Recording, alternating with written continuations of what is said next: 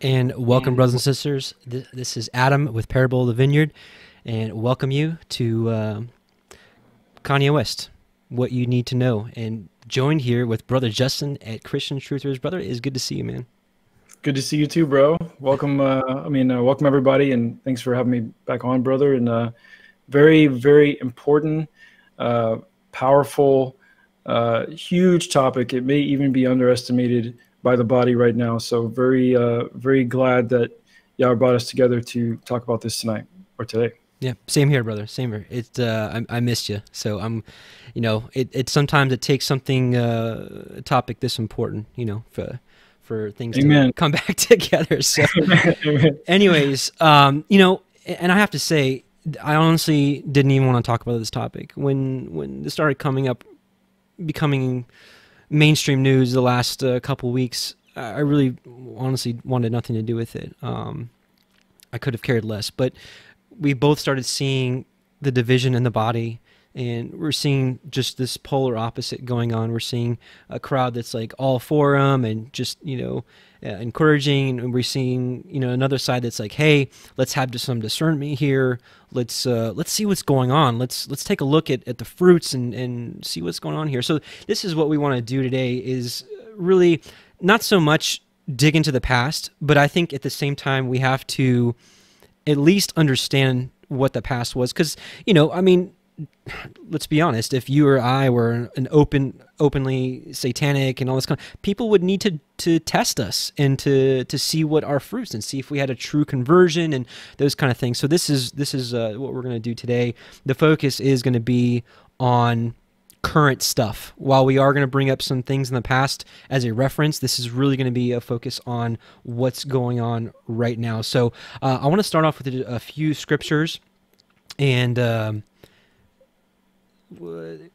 kind of lead into what we're talking about here. So John 7:24 says, "Judge not according to the appearance, but judge righteous judgment." And so while a lot of us will pick out certain verses that says, judge not, if you read that entire passage, it actually does encourage us to judge with righteous judgment and judging by fruits. That's what we're going to do today. I also want to read Matthew 7:13 through 20. "Enter ye in at the straight gate, for wide is the gate, and broad is the way that leadeth to destruction, and many there be which go in thereat." So we have to understand, when the world embraces something, when you see the mass of people going towards something, that's typically kind of a warning for us, like, hey, this may not be, because it says that many, and when you look at the definition of many, it means the most. "Because straight is the gate, and narrow is the way which leadeth unto life, and few be there that find it." So again, just going with the masses is typically not what we need to be doing. "Now beware of false prophets, which come to you in sheep's clothing, but inwardly they are ravening wolves." Satan knows what he's doing. He's not going to come to us dressed in red with a pitchfork and a tail. He's going to come to us as a messenger of light. "Ye shall know them by their fruits. Do men gather grapes of thorns or figs of thistles?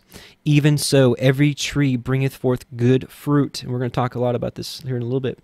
"But a corrupt tree bringeth forth evil fruit.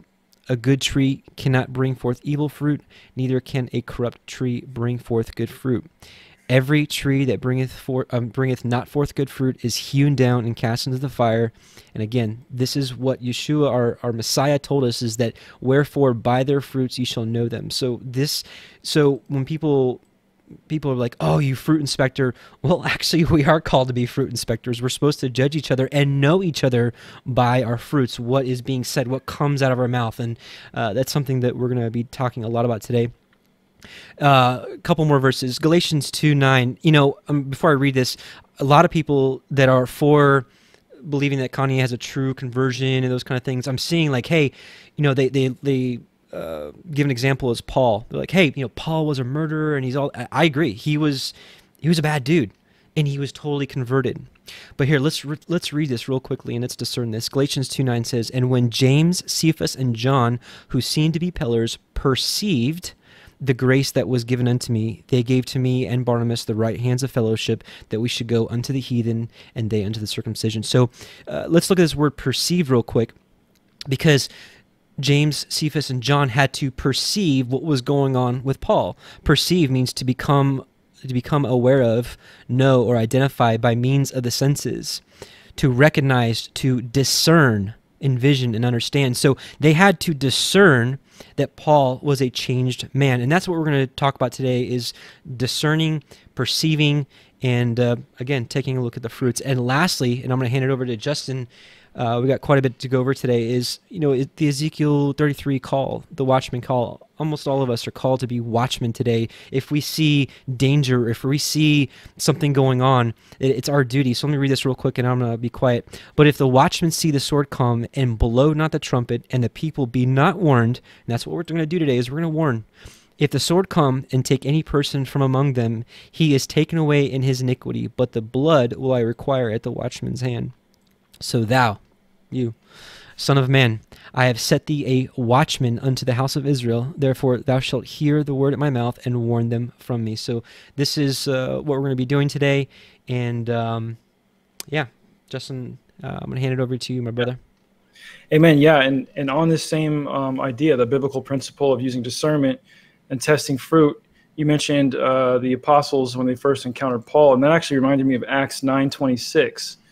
Because it says that the apostles were actually afraid of Paul when they first saw him. It says, and when he had come to Jerusalem, he attempted to join the disciples. However, they were all afraid of him, for they did not believe that he was a disciple. So this is something that we're seeing the 12, the original disciples, the ones who walked with Messiah. They responded a very similar way to hearing the news that this man was now on the right side of things and working for the gospel. They were afraid at first. And so not saying they were afraid that the enemy would triumph over them per se, but afraid that he was just a false convert, a deceiver, something of that nature. So the question we have to ask ourselves is, do we have the same type of reasons the disciples had to ask the same type of questions, to have the same type of hesitancy towards Kanye, considering not just his past, but also what he's talking about and going through right now. And the second thing we want to talk about, we're going to go through quite a bit of stuff here, but we will talk a little bit about his past, but only those things that actually are relevant. So yes, we can easily, anybody can go look up, they can Google Kanye West satanic stuff, and they'll find just as many pictures as they want of him participating in all kinds of strange concerts and photo ops and all this stuff. That's true. And if someone's repentant of those things, then that's it's not something that we should focus too much on. However, if there's a distinct relevance to what exactly he was doing and how he was doing it and what he was saying that he was going to do in the future, if we need to if we can look at the things that he said he was going to do, then they definitely apply to today. And we are seeing the application of the things he hinted at and was showing us beforehand now being applied today. So in that sense, we do need to look at some of those things. So the first thing that I wanted to ask everybody, when I first heard about the news of this, and Adam and I talked a little bit back and forth via text, and just kind of, he was actually wondering what are your thoughts about all this? Because I'm actually getting some really mixed feedback from people, and not just from like the general, Christian public, but from people that we know and we care about and we have been worshiping with. And there's some conflict there, and I'll let Adam, tell us about his first, impression here. But for me, I immediately went and watched all of his interviews, his most recent interviews. I watched the one he did with Beats One, and I watched the whole one that he did with what's the other guy? I can't remember his name. There's one he did with Beats One and one he did with Big Boy's Neighborhood, the two biggest ones we're seeing right now. And I watched all of it, and I wanted to hear what comments he was making anywhere else on online. And I can see right away why it would be so difficult for so many people, without question. Despite the fact that it was within my discernment to immediately say, hey, obviously there's an agenda here, which we're about to talk about very first and foremost. Despite that, I'm like, but listen to him. He sounds pretty good. I mean, how do you feel about it, Adam? Yeah, I agree. And you said it well. I watched the same interviews too. Again, I had no intentions of really getting into any of this because I've been so detached from the music industry. I mean, goodness, probably about 6-7 years I've been detached from the music industry. So I'm so far removed from that, from even caring about these people and what they're doing and their all this kind of stuff. But you said it yourself. It was when people that were very close to us that I know have good discernment were being kind of swept away with this, and that's when I'm like my alarm bells started going on, saying, all right, who is this guy? Is he truly converted? What's going on here? Is he preaching the truth, or is he leading people astray as the Pied Piper? So just like you, I watched tons of interviews, and what I'm going to be doing today, kind of the biggest part I want to play today is. There was that I don't know if it's at the Beats interview, is the one that was at his house in Montana. Yeah. That one I watched very carefully and listened to his words, and because like a lot of people have said, is like, if he's truly converted, we don't need to focus too much on the past, which I did want to look into because I really didn't know. I didn't know too much about Kanye West, and I was actually very surprised at how much stuff he'd really done, with the statues and I didn't even know that he had a book where he changed the scriptures for his name. I didn't know all that stuff, so I was overwhelmed, and I was really kind of concerned, like brothers and sisters, like why wouldn't we have some concern here? Kind of like how we opened it up with Galatians 2:9 with and like you said, the apostles at first were like I don't know about this guy, until they discerned, and they saw what was coming out of his mouth, to finally be like, hey, okay, this guy's legitimate. So that's what we wanted to do, is like, hey, is this guy legitimate?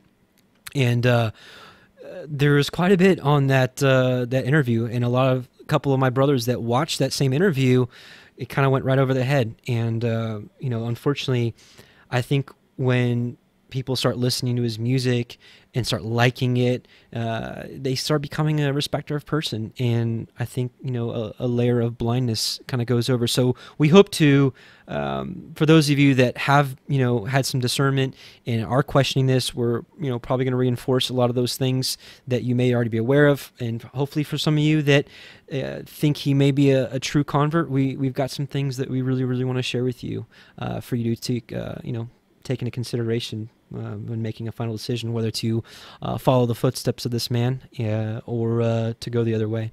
And so that's kind of where we're at today. Amen. And they are saying in the chat that there's the video and audio are out of sync. Do you want to see if refreshing will fix that out there in the chat? Okay. Let me see here.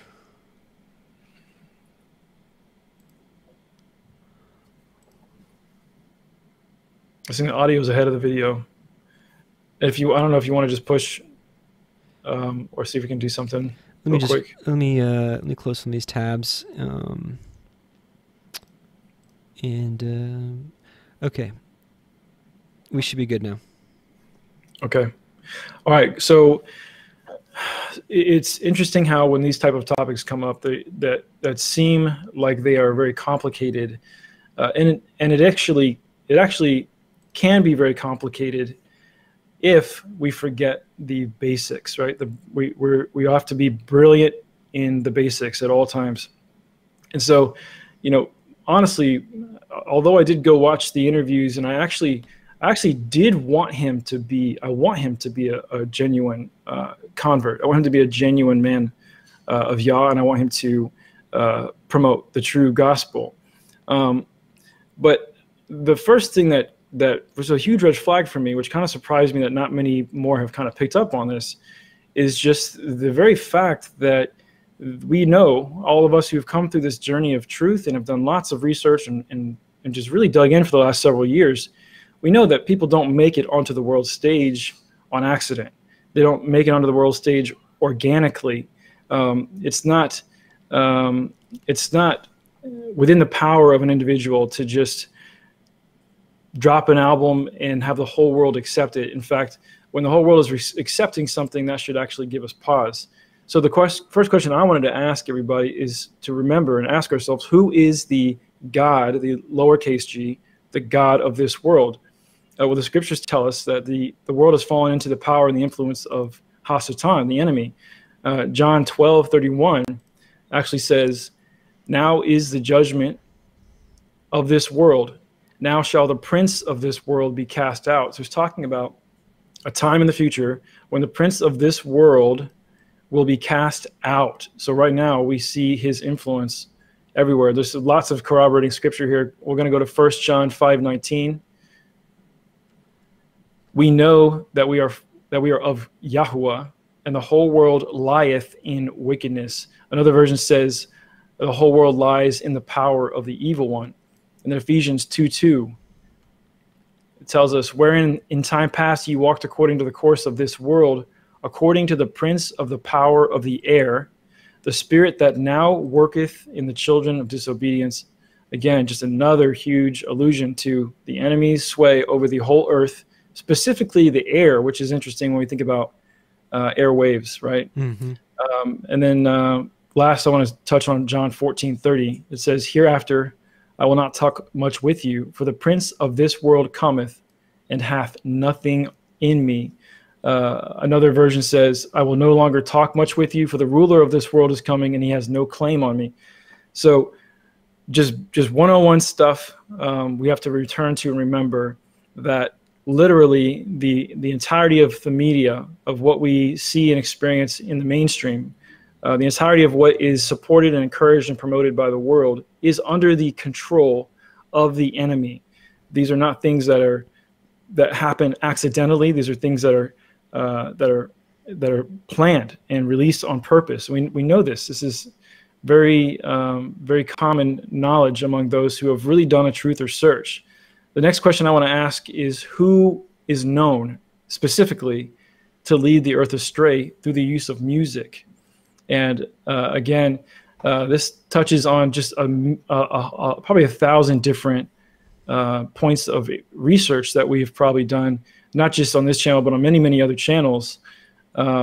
Starting off with just touching on Ezekiel 28, we don't have to pull it up, but the idea that Lucifer himself was actually made out of musical instruments. Mm-hmm. We actually see him using his musical deceptions in the first book of Adam and Eve. He's known for this. We have just hundreds of reports of artists coming out and talking about how they sold their soul to the devil. They say it both in their lyrics and in their actual interviews, where they're sitting down and being very direct and honest. Speaking of which, this is just kind of a side note here. Kanye West, right before his mental breakdown last year, one of the last things he did was go on a freestyle rant and say that he sold his soul to the devil. So we've seen a lot of that all through rock and roll, hip hop, everywhere. People saying they sold their soul to the devil in order to achieve power, influence, fame, whatever. We see the same type of statements coming from celebrities in acting and all other realms of entertainment. Artists also have been known to claim they use automatic writing. So you can look up testimonies of famous rock stars who will say that they just were tripping on acid or drunk out of their mind or whatever, and they channeled some spirit, and the spirit told them what to write, and that's how they wrote X, Y, or Z song. Again, this isn't. I'm not going to sit here and provide all the details of this stuff. This is stuff that you guys already know. At least you should already know. And if you don't, then there's a lot of research ahead of you to get caught up. We know about backwards masking, right? How the industry has historically implanted hidden messages within music that are backwards, and you don't hear them when they're played forward necessarily, but it's one of the tenets of the Church of Satanism and Anton LaVey to do everything backwards. And so the music industry has adopted that principle and applied it to their records. And you can play some of this music backwards and hear very clear satanic messages coming from all different realms of the industry: pop, rock, rap. It doesn't even matter. It's everywhere. You can even find it in some of the speeches of politicians. And then if you guys haven't seen the testimony, I can't remember where exactly it was posted. We'll have to find it later and put it in the chat or link in the comments below later. But if you guys can recall, there's this understanding that for the longest time during a period of rock and roll, the 80s and 90s, and maybe it still continues today, they would actually take the master, basically the key record, the master record, the one that will be used to make all the other records of a new album, and they would actually take it up into the Freemasonic headquarters at MTV, which we will show you a picture of in a minute here. and they would actually perform a ritual over the master and dedicate the master, and they would ask spirits to go into the master and use it to influence the country and the kids and the families across the United States with the album. So this is coming from testimonies of people who are inside the industry and came out of the industry. So that's just the question I have to ask: who owns the music industry? I'm not specifically pointing out anything about Kanye right now, but the idea is first who owns the world, and then who owns the music industry. You know, we're gonna talk about right now the big three. For example, we have Sony, Time Warner, and Universal, otherwise known as IMG Media. And yeah, right there, that's actually you're seeing on the screen, Lucian Grange is actually the CEO of Universal Media, which is who Def Jam Records, which Kanye West is signed under. Def Jam Records is actually owned by Universal Media. The CEO of Universal Media is heavily tied back into the British royal family. If you, Adam, actually, if you scroll down to the bottom there, I think maybe it's in the awards, or I think it's an awards section or something like that near the bottom. Okay. Honors and achievements. Let's see. Go up a little bit. Yeah, he was, okay, so here we go. Second paragraph right there. Grange was appointed Commander of the Order of the British Empire in the 2010 New Year's Honor for Services.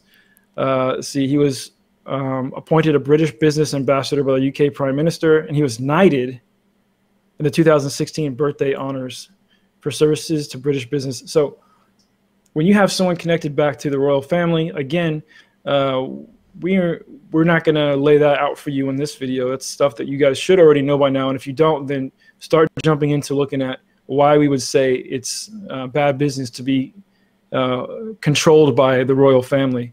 The point I'm making is not that Kanye hangs out with Prince William or anything like that. That's not the connection I'm trying to make. I'm trying to remind everybody of who really owns everything in the sphere of music. There's only 3 major labels. They own all the smaller labels, including Def Jam Records, who Kanye released with. And the most recent record, right? The Jesus is King. Okay. Jesus is King is released under Def Jam Records, and we're going to look at some of the other artists Def Jam. Actually, you can pull them up right now. There's a website on Ranker that talks about, it shows all the different artists that are currently signed under Def Jam Records. So, and again, why am I bringing this up? Why am I saying this? To demonstrate that it's not about Kanye can't organically just decide he wants to up and talk about Jesus and then get past Universal, get past Apple, get past ABC, get past all these ones that completely control and manipulate our media, and just do whatever he wants and talk about Jesus because he feels like it. Obviously, they have given their blessing. They're allowing this to occur. They're putting him on bigger and bigger shows. So what were you going to say, Adam? No, I'll just say, what am I looking for here on Ranker? Oh, maybe that's the wrong link. Can you scroll down a little bit? Is it not right? Maybe that's the wrong link here. I'm sorry. There's a list of all the different artists. Oh, there's a link in the document. Did you see it? Oh, I'm sorry. Let's see. It's all good. Oh, I apologize. There we go. It's all good. So here's a list of the other artists on Def Jam Records. This is who Jesus is King was published through. Okay, there's hundreds. We're not going to have time to go through all of them, obviously. But take a look. You probably recognize some people from your past life. 112. Ashanti, a bunch of rappers, a bunch of gangster rappers. There you go, Beastie Boys, Big Crit, Big Sean. This is the worldliest of the worldly. They primarily promote hip hop albums, and many of these artists have put out all kinds of satanic and borderline satanic stuff. This is what is usually going down at Def Jam Records. This is what they normally produce and pay for and promote, is all of this stuff, right? It just goes on and on. In fact, Kanye, I think he's all the way down at 104 on the list here. But unfortunately, you guys might recognize some of these old artists. There you go, 103, Kanye West. So you're seeing that in order for someone to drop a Jesus is King album that does nothing but praise and promote Jesus, you got to get permission, not just from Def Jam Records, but also from who Def Jam Records is owned by, right? Which is Universal Media. And they have a very tight grasp and a very tight grip on what they are putting out to the world. And they have a very good timing on it. And they have, of course, an agenda. You can see how the different forms of music, how they evolved through the 1900s, have also created an evolution of society, influencing people, the way they think, what they believe, how they feel. This is something that we should be aware of already, right? The music industry at large is completely consumed and controlled by the big three and by the world, by the prince of the power of this world specifically. So let's go to some more recent stuff. You don't want to pick on Def Jam Records, okay? Even though I guess Def Jam just randomly decided that they wanted to start preaching the gospel all of a sudden, and their bosses and bosses were okay with that all the way back up to the royal family. That's fine. That's part of the agenda, I guess. It's fine for them to just preach the gospel. All right, let's go on next to Jimmy Kimmel. I want to talk about that because the next question I have for everybody is, who owns Jimmy Kimmel? Who owns The View? Who owns Beats One? And who owns Big Boy's Neighborhood, which is the last two, Beats One and Big Boy's Neighborhood, are the names of the two people who did those long interviews that you guys should be familiar with by now if you watched that. Actually, if you weren't, you can go ahead and pull up the next link there. All right, so the world's acceptance of Kanye's new conversion and interest, and his ability to actually conduct these interviews and get aired across all these platforms is something that should cause us to immediately stop and ask ourselves, what's the catch? Why are they doing this? Why are they allowing it? What's the agenda? And why are they doing it? Why are they airing this? So this is interesting here because we find out when we look into this. This is the interview that Adam was talking about earlier. I think it's out in Wyoming at one of his properties. This fellow, Zane Lowe, who actually works for Beats One, went out to do this long, really well-produced interview with Kanye at his ranch. So I just wanted to point out that I think it's interesting that instead of bringing Kanye on Dateline, or whatever, Fox or whatever, which I'm sure they will, we're probably going to get there. It's just it hasn't happened yet. I think it's interesting that they use people like Zane Lowe, who on a world stage is not very well known. And I think there's even sort of a reason for that as well, because it gives us the impression that Kanye's rise to fame is organic, that it's something of a grassroots campaign, that, yeah, Kanye is not going to get to just go straight out to BET and talk about this. He's going to have to start with YouTubers and smaller folks first and see if they accept him. And it's kind of going to kind of grow organically that way from small to big. But the reality is Zane Lowe is owned by Apple Music. This entire interview was produced and put together by Apple Music. Apple Music did this, right? They just didn't tell you that. They just don't put it in your face. This is something that, again, should cause us concern. So you're telling me that out of the blue, Kanye starts doing Sunday services and talking about Jesus, and Apple Music wants to pick him up and promote it? Right. Is that normal? Is that something that the world would do for our benefit, for the benefit of the gospel? That doesn't seem like it's part of what we understand to be truth. We know that when they put something out, when Apple puts something out, they have a really good reason for it, right? And we know that they're not giving people over there at Apple. Am I right? I mean, everyone that has an Apple product or has had to get one fixed or has had to deal with Apple customer service or has seen the way Apple operates, they're about profit. They're not about gospel. Right. So next, let me take you to Big Boy's Neighborhood. It's the other interview you guys probably saw. I think that one's over an hour as well. Just to get you a picture so you can see that guy. There he is right there. And that's it right there on their homepage of their YouTube channel, Kanye West, Big Boy TV. Again, you kind of see the use of, yes, this DJ and his team are like nationally syndicated. They're picked up all over the place. But I wouldn't say that Big Boy TV is like a a home, like a home name, right? Everyone doesn't know who Big Boy TV is. Am I right? Right. Is that, yeah. So again, I think it tries to give the appearance that something organic is happening here. Something small is happening that just blew up. And so it's like, oh, he's not showing up on, the biggest shows yet. He's just showing up on these smaller YouTube channels. No, think again. Big Boy's Neighborhood is owned by iHeartMedia, one of the largest national broadcasting syndicates in the world. All right, a multi-billion-dollar company. That's who owns Big Boy Media. That's who pays him. That's who promotes his channel and does his stuff. So iHeartMedia is actually the ones who promoted Big Boy's Neighborhood interview with Kanye. So now you got what looks like it's something small and organic that's just beginning to grow out of nowhere, when in reality we're finding out that Apple and iHeartMedia are working together, or at least at the same time, to both push this Kanye stuff. So again, you have to ask yourself, why in the world would they do that, right? You got iHeartMedia up already. Mm-hmm. Next, let's talk about Jimmy Kimmel real quick. Okay, this one is what's really interesting to me. So Jimmy Kimmel, he went on Jimmy Kimmel Live just the other day, and let's back up again. Okay, so who controls the world? Who controls the music industry? Who controls the different even the different influencers out there who are now talking about Kanye? Who controls those people? We can see these things really easy to look up. Really surface level research tells you who owns who and who's really promoting what, right? But then we kind of break out of the mold, and he shows up on Jimmy Kimmel Live, right?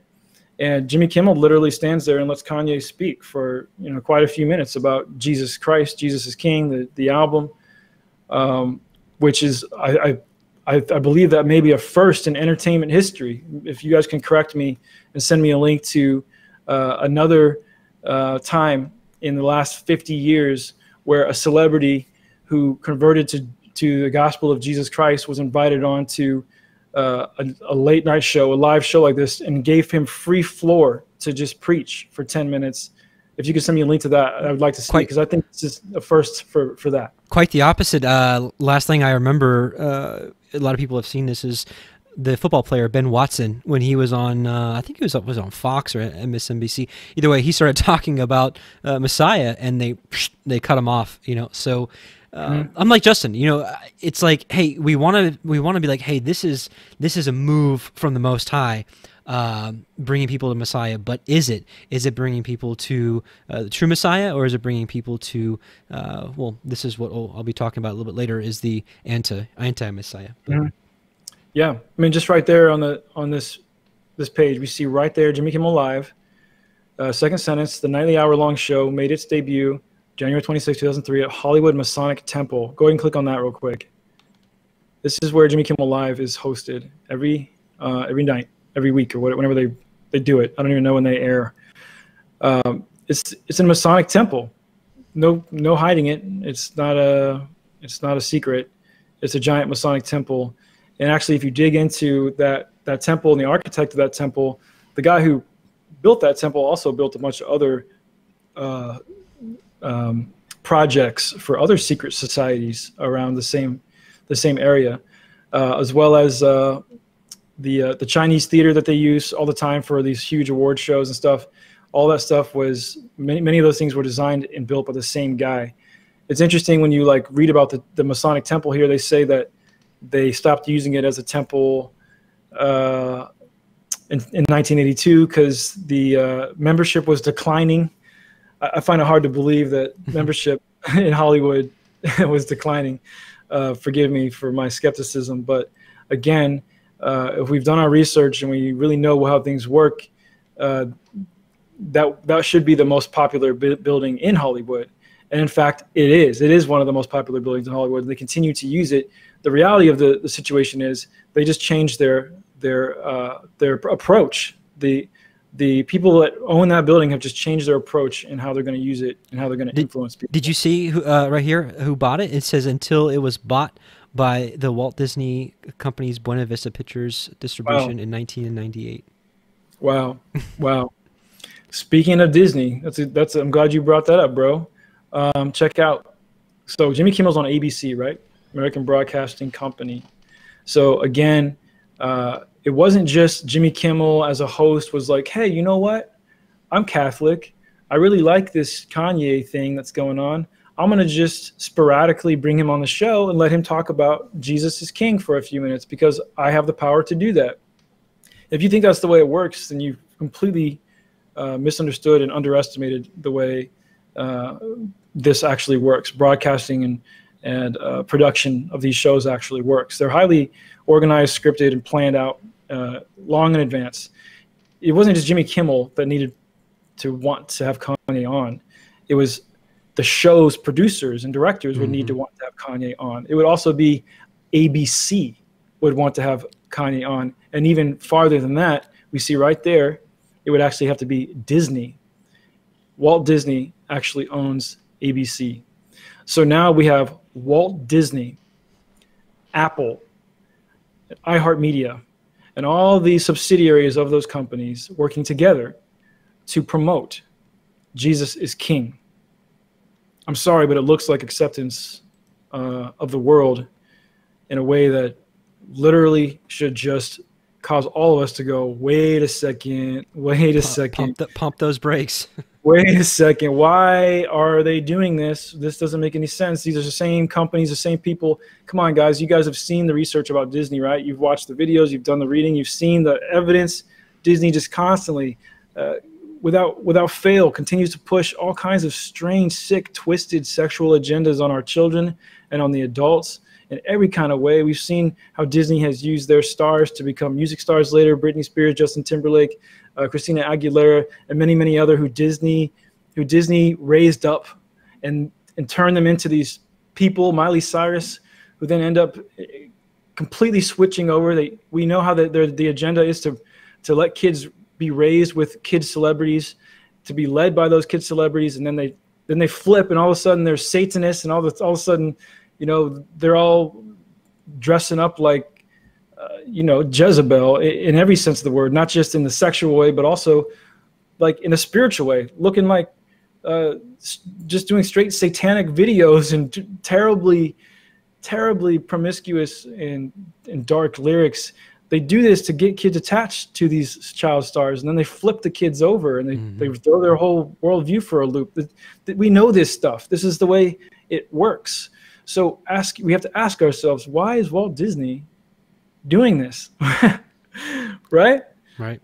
It doesn't make any sense. Speaking of Masonic Temple, since we're on the topic, I wanted to just show real quick the MTV headquarters building, and that you guys should already know this. Again, this should all be warm up and reminders for those of you who have been around for a while and have done your own research.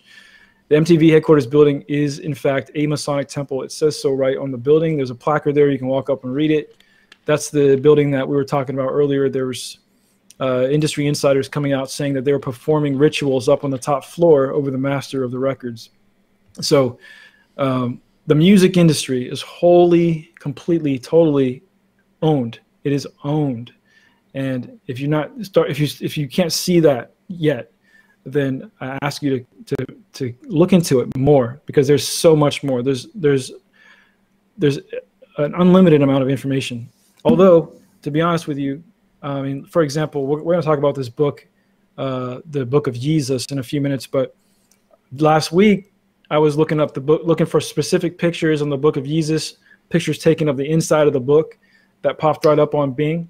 And now I can't find those pictures on Bing anymore or Google. So the point I'm making is a lot of this information is going to be, we are starting to lose the flexibility and freedom to do our own research. So the time is running out. It really is, in terms of the door closing, in terms of our ability to see and hear and know and feed on truth before it is completely hidden and taken away and the doors close and the flood comes.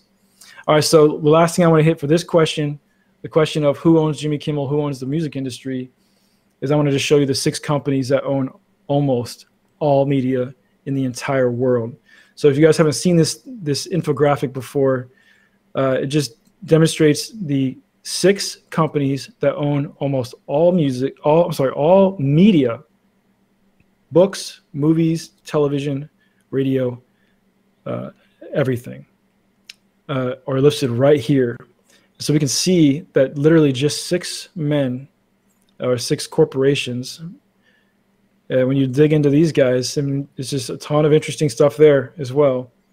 These people own every media outlet that we watch. Look, this guy, look, the same guy, Disney owns ABC, Marvel, Lucasfilm, who made Star Wars, ESPN, 123, ESPN News, Disney Junior, ABC Family, Vice. Pixar. There's a whole, what's that? Pixar. Yeah, Pixar. Yeah.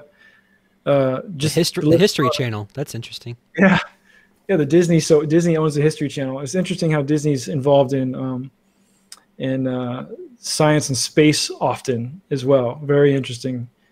So yeah, those are different publishing companies, really well-known book publishing companies, owned by Disney. Time Warner, another huge one. They own CNN, HBO, CNN US, Cartoon Network, Hulu. I mean, just goes on and on and on. The amount of power and influence and control right there is just insane. So this is just my way of trying to remind you, brothers and sisters, to not forget from whence we came, right? Exactly. We were told to come out of her, right? To come out of her, my people. We're going to read that verse later. And we did. I hope you guys have, if you're listening to this, I hope you have done that already. I hope you've unplugged from the influence of these people, these men, of these conglomerates, these organizations. I hope you've unplugged from them. I hope you've realized that they are just breeding you, programming you, feeding you what they want you to believe, to know, how they're telling you how to act, what's important, what's cool, what's valuable. This is all being controlled and manipulated on a global, not global, worldwide scale. And guys, until you know that, until you see that, you can't really understand what it means when it says that the whole earth is under the deception of the prince of this world. Once you realize that, you can realize that we truly are a peculiar people who are called out of that to walk in holiness.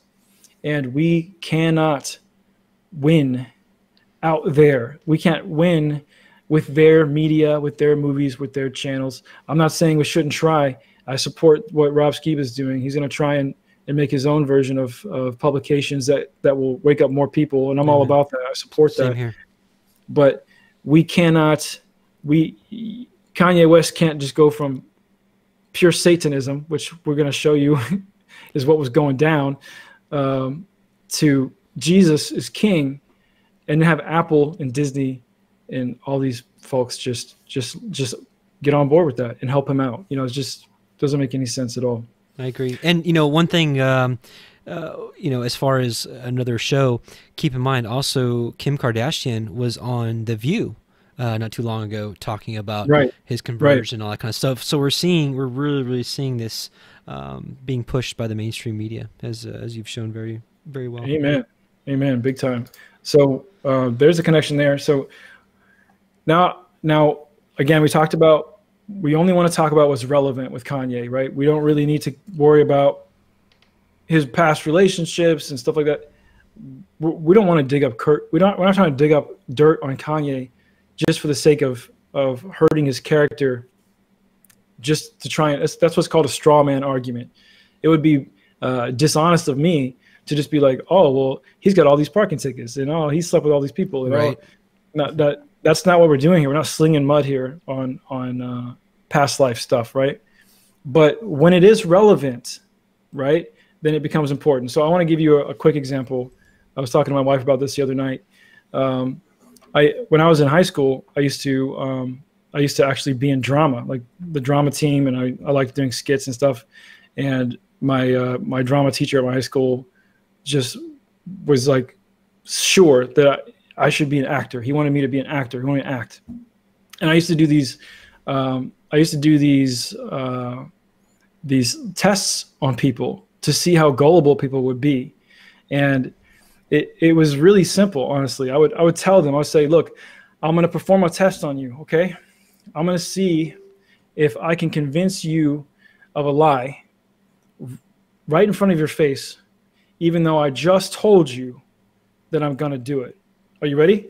So what I'm going to do, I'm going to trick you into thinking that something is true that is completely false. Completely false. I'm going to do it in just a second here, right? Are you with me? Are you following me? And he's like, yeah, okay, all right, shoot. I'd be like, no, I'm just playing. That's, I kind of felt weird saying that, you know? I kind of felt like, ugh. I felt like I was like Satan himself or something. Like, I don't know. That's an exercise I was told to do, and I'm really not comfortable doing it. Never mind. I kind of just feel sick lying like that. Actually, forgive me. I've actually been struggling with being a compulsive liar like my whole life. So just forgive me for that. And they'd be like, oh yeah, no problem, man, no problem. And I'd be like, I just lied about all that. I know that's true. That whole thing was, I wasn't feeling bad.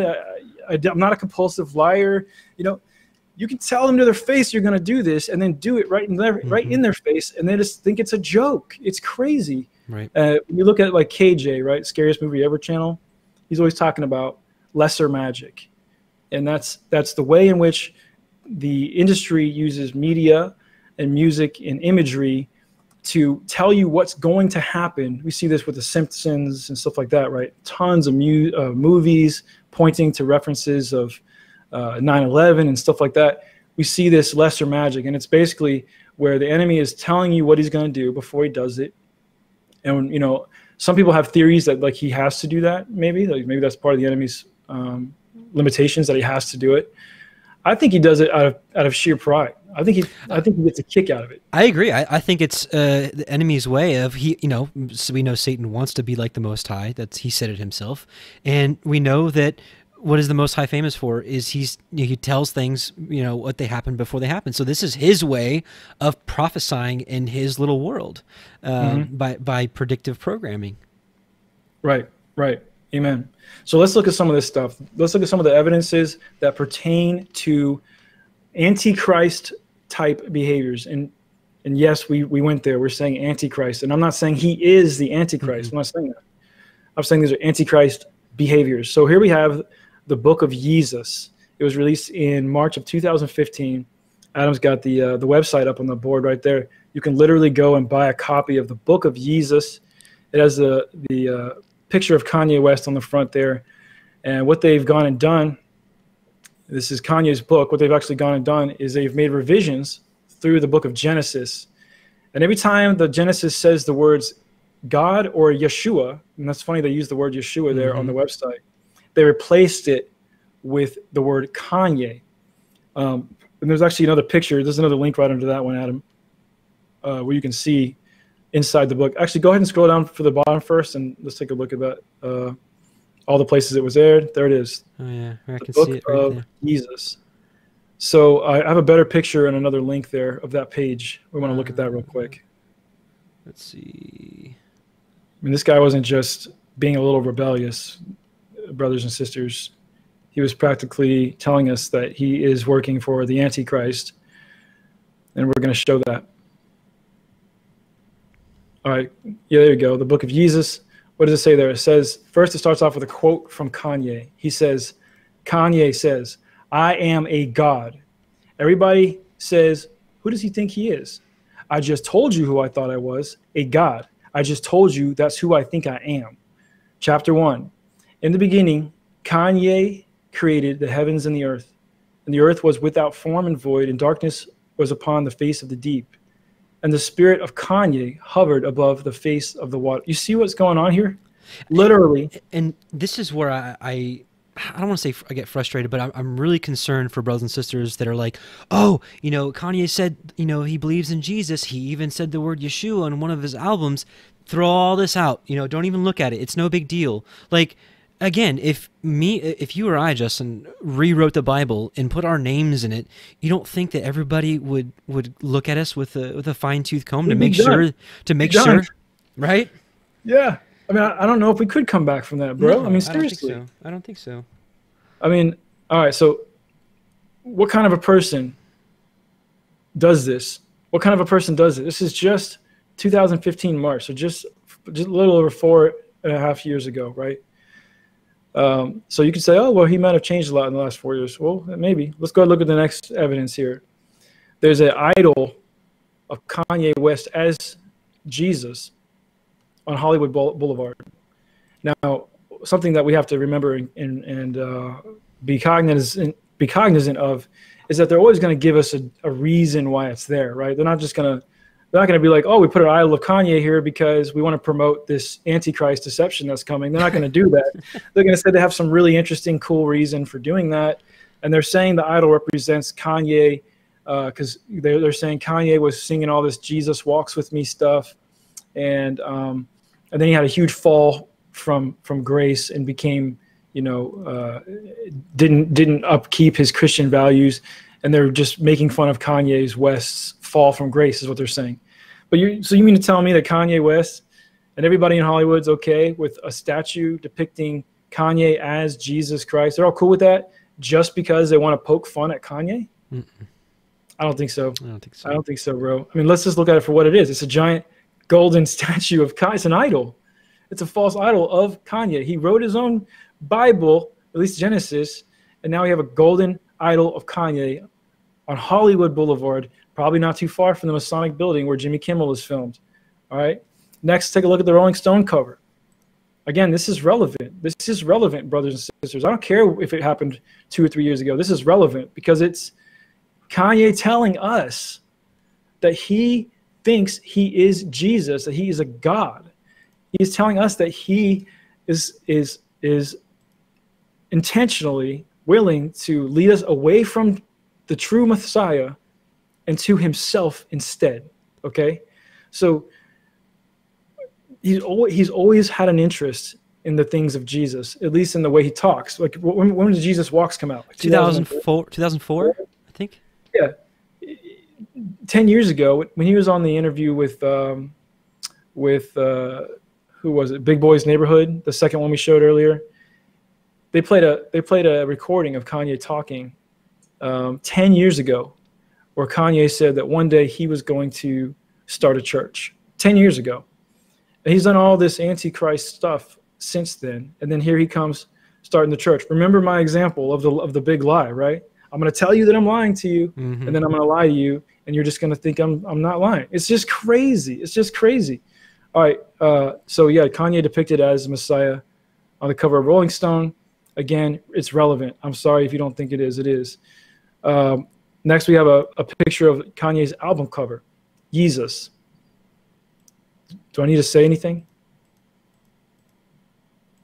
I mean, look at that. I mean, this is why we have to have discernment, brothers and sisters. We can't just say, which he said that he's repented, but I haven't heard him say, I've repented for all this satanic stuff I've done, and for making a blasphemous Bible, and I mean all this kind of stuff. We haven't heard that, haven't seen it. Yeah, man. Yeah, man. This is not, this. I can hear the voices of people who are in just the biggest denial, just in the biggest denial ever. That they want to defend Kanye. Oh, well, let's go look at all your sins. I've already put mine out there. I already apologized. My testimonies on my channel. You can go take a look at it. I told you what I've done. And I'll be honest with what I've done and struggled with. But I never claimed to be God. I never claimed to be the Messiah. I never rewrote the Bible. And if I had, I wouldn't come out and start a ministry right afterwards and expect everyone to accept me.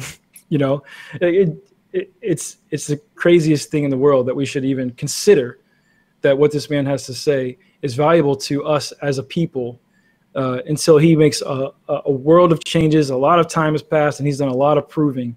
Until then, it looks like what it is, the Antichrist. Look at the upside down cross right there. Right. The Antichrist. He combined Kanye, which is Ye, and Jesus to make Ye-zus. That's what that is. Let's take a look and see what the Church of Satan thinks about all this. Go to the next link there. The newest album that Kanye released, Jesus is King. We're finding out that the Church of Satan is pleased that Kanye West has released Jesus is King. Pleased. And if you read this to try and make a sense of why they're pleased with it, you'll see that all they're doing is mocking you to your face. Satan is the best friend Kanye has ever had, says the Church of Satan. Now, you can read through and look at the article. If you want to scroll down a little bit, there's some details there. But he doesn't really say or tell you and explain truly why they're saying they're pleased. They make a couple of little jokes, and they sent out a couple of tweets. They said, we're more pleased than anything. Only those who read our literature will get it. It's right in our face. Right in our faces. Right in your face. They're just telling you. They are pleased. Of course they're pleased. Look at what's going on, brothers and sisters. Right in your face. Right in your face. Oh, all right. Last thing. And yes, this, I'm telling you, if you say this isn't relevant because he did it last year, I don't care. You're wrong. It is relevant. This is relevant because he said he was going to do this 10 years ago. Actually, there's a link right there. His decade-old statement that he would one day start a church. He said this 10 years ago, and that idea and that talk has eventually led to him doing Sunday service. Okay, so he's been planning this for a long time, brothers and sisters, a long time. So don't be surprised. And isn't it interesting that he would use a musician? Right. Yep. Which that's actually one of the main points I want to talk about a little bit later.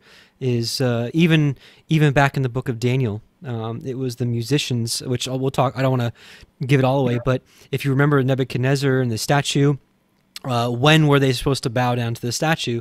It was when they heard the musicians starting to play their instruments is when they had to do it. So isn't it interesting that here we are, that we've got musicians kind of pushing this agenda, which we'll talk more about that here in a little bit. Yeah. Interesting Amen. stuff. Amen. Someone brought up a good point too in the chats. They said Beyonce also bought a church. Remember she bought a church recently. Justin Bieber has been recently talking about starting a church with the Hillsong, Carl Lentz, right? Well, Justin Bieber is also on Def Jam Records. Isn't that interesting?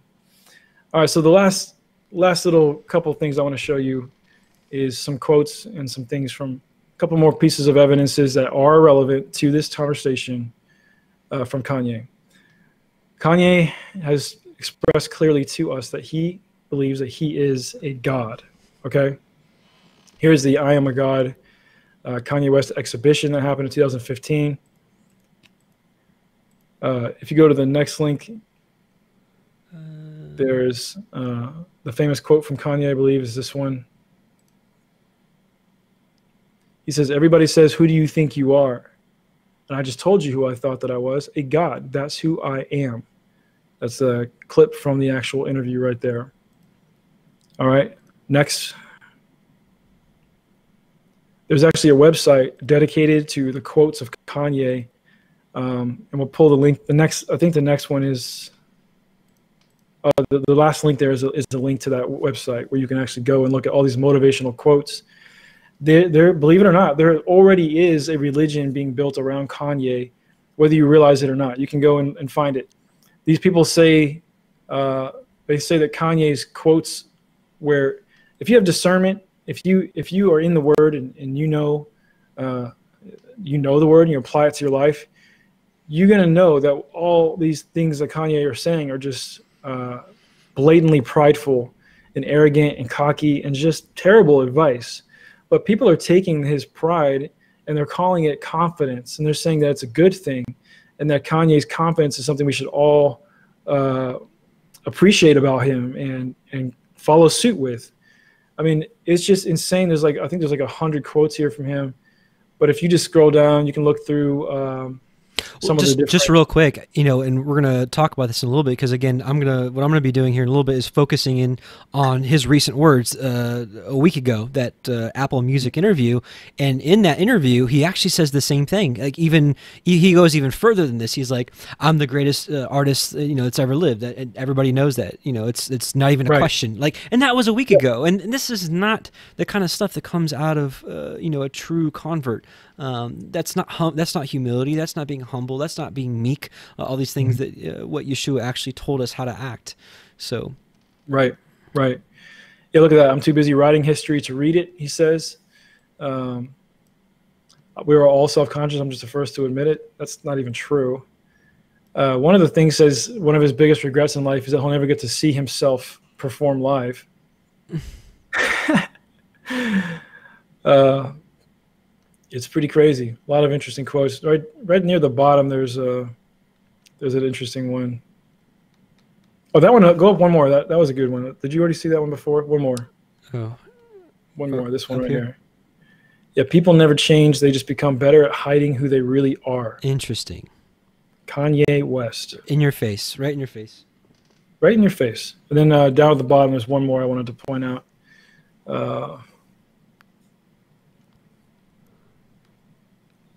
Yeah, right there. Where at? Up here? Yeah, you go a little bit at the bottom there. Yeah. Where is it? There he is. First, number 38. Sorry. Nothing in life is promised except death. Kanye West. Amen. There's the gospel of Kanye right there.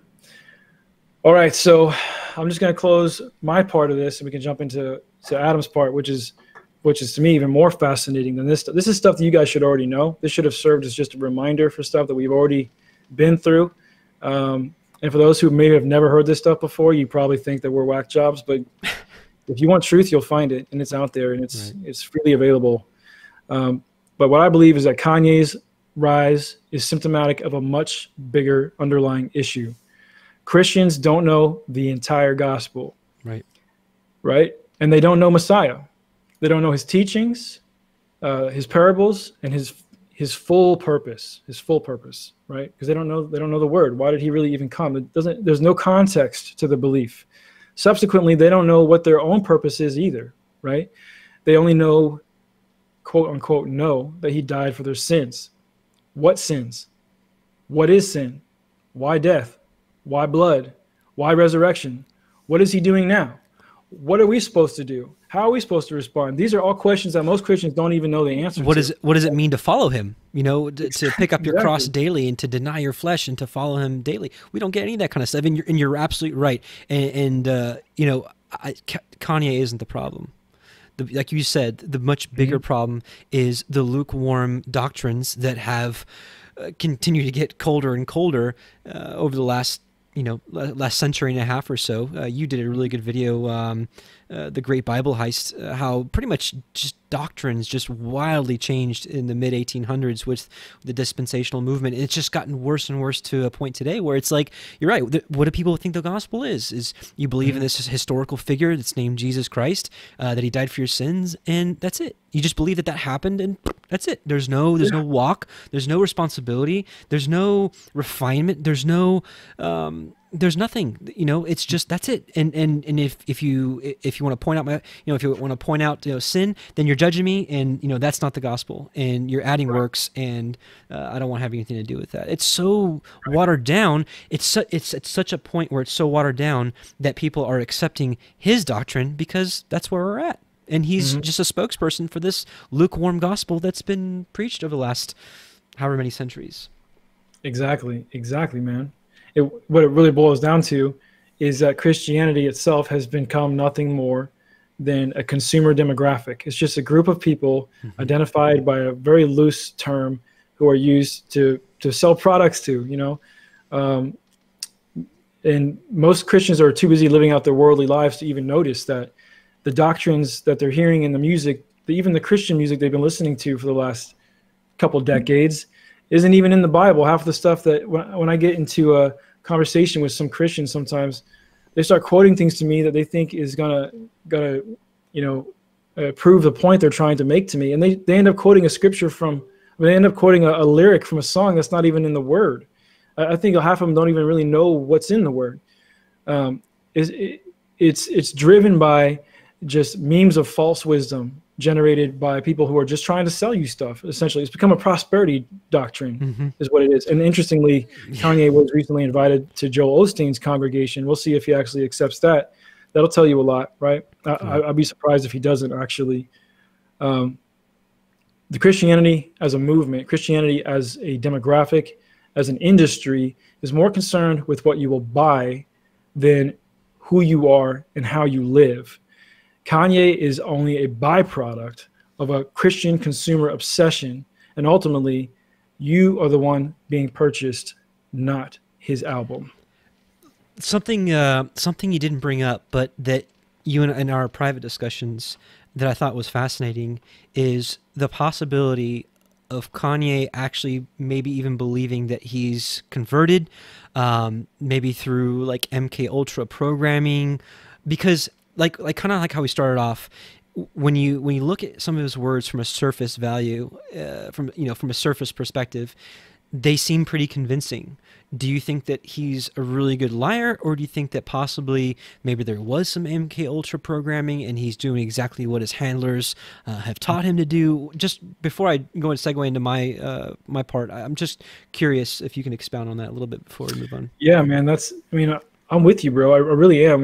When I don't know how many of you guys have looked into, it goes back actually to the Disney methodology of raising children up and kind of programming children through what they're doing. If you looked into that, you've probably also looked into the MK Ultra experimentation, that, again, publicly available information about a government program that is not a conspiracy. It actually has happened, and in my opinion continues to happen, although they act like it hasn't. And one of the common denominators we see with some people who deal with sort of mind control programming from a young age is that they always tend to have breakdowns. And that's why I have so many of these celebrities that have these strange breakdowns. They start acting strange in interviews and on stage, and just weird things happen. Well, Kanye had one of these breakdowns I think it was just last year. And actually, after he came out of rehab or whatever kind of center he was in, we saw that he had dyed his hair blonde. Right, which is that's a exactly. huge marker. It's a huge indicator of MK Ultra mind control programming. We see a lot of different celebrities who've done the same thing. They go away for a little while, they come back, and they're blonde now, and now they're doing what they're supposed to be doing again, and they're back on track. Kanye comes out of his rehabilitation of whatever kind he was in. His hair is blonde. He's being really quiet. He's not really saying much. He's hanging out with Donald Trump all of a sudden, and then here we are less than a year later. And actually, it was early this year, 2019, he started his Sunday services. Right. So it didn't take long for him to go from complete overhaul of his life and just complete mental breakdown to starting Sunday services. And actually, one of the first interviews he did when he got out of his rehab, you can see that in his interview he actually has the blonde hair, is with a radio personality named Charlemagne the God, and that's one of the people that Kanye chose to first go and sit with and talk about his rehab. So, yeah, man, I don't know if he knows better. Honestly, I honestly don't know. You're right, because some of the things he says is pretty convincing, and you and I both agreed. We get it, why people would be like, oh, he's got an album about Jesus, and he even says Yeshua in the album. Like, what else do I need to hear? That's it. I'm good. And then they start to hear some of the things he says. But again, when those little blinders go up, it goes right over people's heads. Which I know a lot of people watched this Apple Music interview. But I think a lot of things went over people's head, because if they didn't see some of these things, then I think that they were blinded to it, which, we're going to show you in just a second. Right. But yep. Yeah. One thing I can't agree with everybody else on is that we do need to pray for him. But we also need to be less focused on Kanye, and believe it or not, we're not doing all this because we want to focus on Kanye. We're doing all this so that you guys will stop focusing on Kanye. Right. I listened to his entire album. I watched all his interviews, and there's no reason why anybody should be listening to Kanye right now. If he is genuine, which I have a really hard time believing based on everything we've just discussed. If he is genuine, then he's definitely fallen into the wrong hands. I know he's already said he hired a Bible teacher to follow him around for a little while. He's already kind of palling around with some celebrities and stuff. So,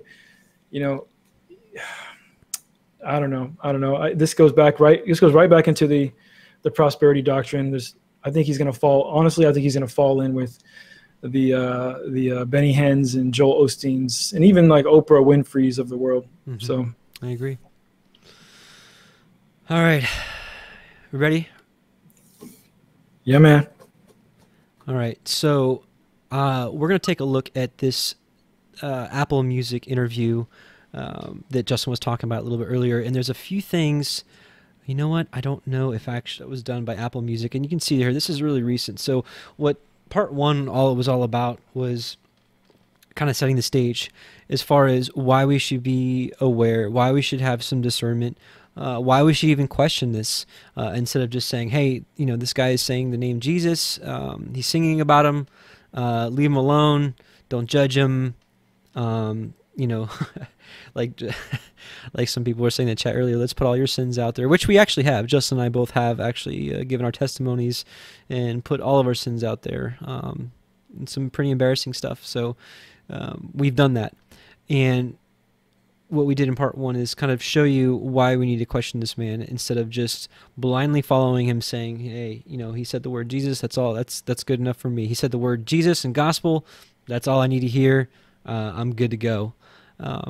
So anyways, now with part two, what I want to talk about is going through this interview that was done just on October 24th. So this is very recent. So we said earlier that we need to judge each other by our fruits and literally what comes out of our mouth. So I want you to hear what comes out of his mouth, and let's be the judges and see what this man is up to. So let's listen in. Actually, let me put this in theater mode. Yeah, that'd be better. Let's listen. To me, like, you want to go back to go forward. Like, you want to go back and use some of these techniques and these ideas in order to Rome is dismantle it ultimately. Yeah, like Rome is the true Silicon Valley of humanity. Did you guys catch that? He said that Rome is the true Silicon Valley of humanity. I want to play that again for you because this is really important. This is coming out of his own mouth just a week and a half ago. These techniques and these ideas in order to Rome is dismantle it ultimately. Yeah, like Rome is the true Silicon Valley of humanity. A lot of the ideas and things that we need are from thousands and thousands. So he's saying that our needs and what we need to understand and know is from Rome and their principles and doctrines over the last couple thousands of years. And as a lot of us know that, Justin, what was it, second century, was it second century, third century, when the Roman Catholic Church took over and started changing doctrines? And I mean, your documentary, the Nazarene documentary, I think really bust that wide open. So, but not to be repetitive, but I just want you guys to hear this one more time, just because it's so important. This is what is coming out of his mouth. These are his fruits, and this is where he's going to be leading people. If he believes that these techniques and these ideas in order to Rome is dismantle it ultimately. Yeah, like Rome is the humanity. A lot of the ideas and things that we need are from thousands and thousands of years ago. It's just like, what do we need for our Maslow's hierarchy of need chart? Maslow's hierarchy of needs chart. This is really interesting. This is totally a secular idea with some really, really bad roots here. But this is Maslow's hierarchy of needs, which he just quoted here. And this is what it says: self-actualization, esteem, love, belonging, safety, physiological. It sounds great on the surface, but this is not biblical teaching here. We know that our needs are met by the Most High, that we're to seek his kingdom and his righteousness first, and then all these other things would be added unto us. This man is just preaching stuff of the world. This is worldly stuff right here. And so just to back up again, what he said, just to be very clear, is he said that Rome is the Silicon Valley of humanity, and that all the answers, everything that we need, comes from them and his doctrines thousands of years old, which is telling us that he believes in what the Pope talks about, the Vatican, the Roman Catholic Church, which, you know, if you haven't seen the video that that we put out a couple months ago about the Beast of Revelation Unlocked, I think we unequivocally have shown that the Vatican is the Beast of Revelation. I know a lot of people mislabel them as the whore of Babylon, the whore church, whatnot, but we have to realize that we have to go by what Scripture says. But the Vatican is the Beast of Revelation, and this man, I believe, is working for them. It wasn't too long ago that the Pope actually endorsed Kanye. And like Justin said in part 1, when the world starts endorsing this man is the exact moment where we need to be like, whoa, whoa, whoa, whoa, whoa, what's going on here? And then hold on, there's a couple other things he says here real quick. What are our personal needs as a human being? And what we need the most is each other. Is that true, Justin? Is that our biggest need, is each other? Or is our biggest need the Most High Yahweh and his begotten Son, Yeshua HaMashiach? Is that our biggest need? Again, what's the Scripture says? They speak of the world and the world hears them. And this is what's going on. He's speaking like the world, and the world is hearing him. And this is exactly why Justin and I are concerned for our brothers and sisters that are caught up in this, that are like, don't judge him, blah, blah, blah, blah. Well, no, we need to judge him by what he says, and this is exactly what he's saying right here. Let me play a little bit more, and let me fix the audio so you can hear it. Give me just a second. Look, I don't know why I'm going to have to switch it back and forth each time. That's why we gather together, just like the antelopes that are running out there. We gather together. And what is the best form of each other? Family, to keep our families close. But cities have been designed to create more problems that can create more industries. So, a lot of this Hegelian dialect, problem, reaction, solution, and that's what we're getting here. But let's move on to another section here. Let's see. It's and you can see right here he's talking about, he's promoting the one world agenda. It's very, very clear. You have to read between the lines. And again, if you like the guy, if you love his music, you're going to be blinded to this, and it's going to go right over your head. You're not going to see it. Listen to this. Goes on. Sure. So regardless of what's happening at Wall Street and what's happening at the board, with trade and what's happening, a Pangea type mentality. Whoa, Pangea type mentality. I mean, this is the Pangea. The Pangea is the thought that all the continents used to be together. But what he's actually saying is all the world coming together. A Pangea type mentality. Let's hear him say it again real quick, just so you don't think that I'm crazy. Goes on. Sure. So regardless of what's happening at Wall Street and what's happening at the board, with trade and what's happening, a Pangea type mentality, a UN coming together. A UN coming together. So now he's talking about the United Nations. This is all like one world government, one world religion stuff. This is what this man is promoting. This is what the hidden agenda is, and he's plainly saying it here. But again, if you're blinded by your love for him, or you love his music, whatever, you're not going to see this. And this is exactly why I wanted to show you these things. Justin, anything you want to point on before I move on to the next section? So again, he's talking about a Pangea type mentality. He's talking about the UN coming together. This is a one world stuff here. Let's see, at 3501. Let's see here. There's a balance of when we have to be closed on Sunday. I know that's also one of his song names, but this is what he's pushing. We saw just a few minutes ago that he's a supporter of Rome, and in fact he says that all of our problems can be solved by the doctrines of Rome from thousands of years ago. So I think actually this is a good opportunity to talk about what Rome actually says and what their agenda is. I want to show you something. Some of you may know that in, let's see, May of 2020, the Pope is going to have a united type of meeting where the world leaders are supposed to be invited, and whatnot. And he said it's basically going to be centered around this encyclical letter Laudato Si. And so this is so long, but I just want to show you just one or two parts real quickly of what the Pope is pushing. This is section 237. On Sunday, our participation in the Eucharist has special importance. Sunday, like the Jewish Sabbath, we're going to be talking about the difference between Sunday and the actual Sabbath here in a little bit, and what that has to do with the mark of the beast versus the mark of the Most High, Yahweh, is meant to be a day which heals our relationship with God, with ourselves, with others, and with the world.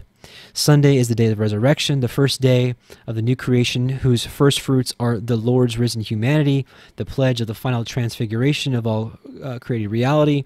It also proclaims man's eternal rest in God. So they're basically, with fancy words to sweep people off their feet, he's basically saying, that Sunday has replaced the Sabbath and is the day of rest. So, and then he goes on to talk here, the law of the weekly rest forbade work on the seventh day, so that your ox, your donkey may have rest, and the son of your maidservant and the stranger may be refreshed.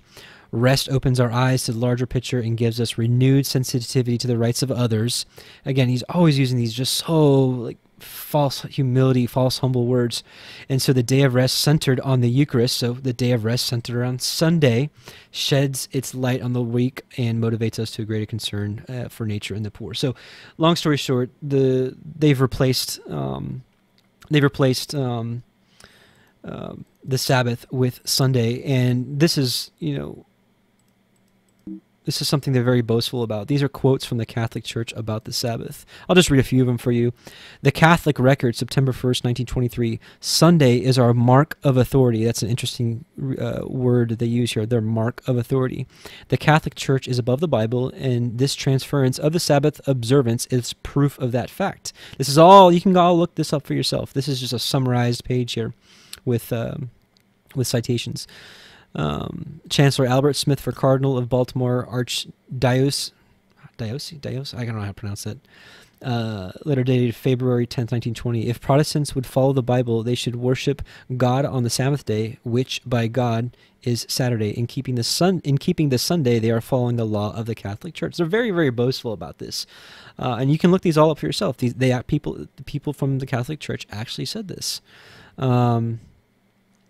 Yeah, we observe Sunday instead of Saturday because the Catholic Church transferred the solemnity from Saturday to Sunday. And, most modern-day Christians, lukewarm Christians, don't have a problem with Sunday because that's what they believe. That's what they've been raised their entire life, that this is just normal. It's what you do. But what we have to realize, this is man-made traditions that make of no effect the commandments of Yah. It's the same thing that Messiah, Yeshua, rebuked the Pharisees for. He didn't rebuke them for following Torah. He said, well did Isaiah prophesy of you hypocrites. What did he say? I think this is in Mark. Let's see, Mark 7:6 maybe, I think. Yeah, well has Isaiah prophesied of you hypocrites, as it is written, this people honor me with their lips, but their heart is far from me. And actually keeps on going. I think it's just till 7, but let me just make sure. Howbeit, in vain they do worship me, teaching for doctrines the commandments of men. For laying aside the commandment of Elohim, you hold the tradition of men as the washing of pots and cups. Anyways, this is one of the traditions that they do, but in our modern day, one of the traditions is that we, even Protestants, are, daughters of the Catholic Church. They continued this Sunday worship thing. So I'm not going to keep going, but this is what they say. The Catholic Church, for over 1,000 years before the existence of a Protestant, by virtue of her divine mission, changed the day from Saturday to Sunday. Period. That's it. This is what they're doing. And in my opinion, this is what they're marching to, is a Sunday law, the National Catholic Register, taking Sunday seriously. Poland leads the way. Poland, I'm not going to read the whole article, but Poland now has a Sunday law. You can't buy or sell anything and it's their national day of worship. And if you don't think that's coming to America, you should honestly research Trump and see what he's been about. He and the Pope have been working together. Trump has been talking about Sunday and the day of rest and all this kind of stuff. This is what it's leading to. So this is what Kanye is backing. We saw it earlier that he said that Rome has all the answers. Rome is the Silicon Valley of humanity. So again, we see here that Trump is working with the Pope. I mean, just he is. They're in cahoots. If you don't think that we're in a time and place where all the world leaders are united with the enemy, then you haven't read Revelation, where all the world comes together. And anyways, so let's see, what else did I want to show about this? And speaking of the mark of the beast in Sunday, let's take a look at this real quick. Let's take a look at a couple verses. I'm going to close a couple tabs. Hang on. Stand by.